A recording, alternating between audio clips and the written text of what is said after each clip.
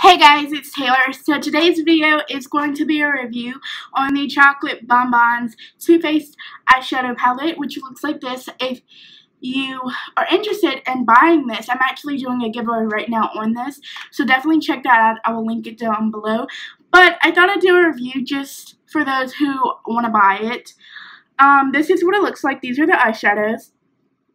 And this is probably, like, out of all of the Too Faced chocolate palettes, my favorite. Only because the cuteness of it, but the quality, it smells like chocolate. But I just love the colors because it's, like, such a nice palette for a light smoky brown eye or a light smoky with a dash of pink or purple. And it even has, you know, like lighter colors and has a few dark colors. My favorite colors in here are Satan Sheets, which is this color right here, Cotton Candy, Totally Fetch, and Molasses Chip and Sprinkles. I love those colors. But overall, this palette is just so great. The quality, everything about it. I love how easy it is to blend in the eyeshadow or blend out the eyeshadows. I love Too Faced chocolate bar palettes, like all of them. I've loved all of them, and I definitely recommend you try out one.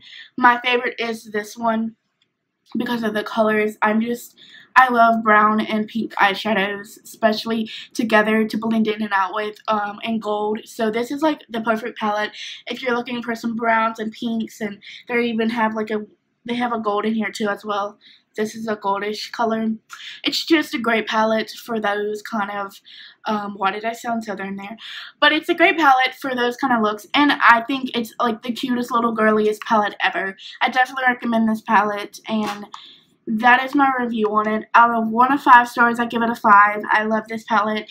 But the only thing I don't like about it is when you close it, how it looks. Like, I don't know if this is just my palette, but it just doesn't, like, it doesn't snap.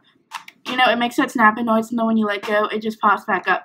So that's the only thing that I have an issue with. But other than that, I really like this eyeshadow palette, and I definitely recommend it. So thank you guys so much for watching, and I will see you guys in my next video. Bye.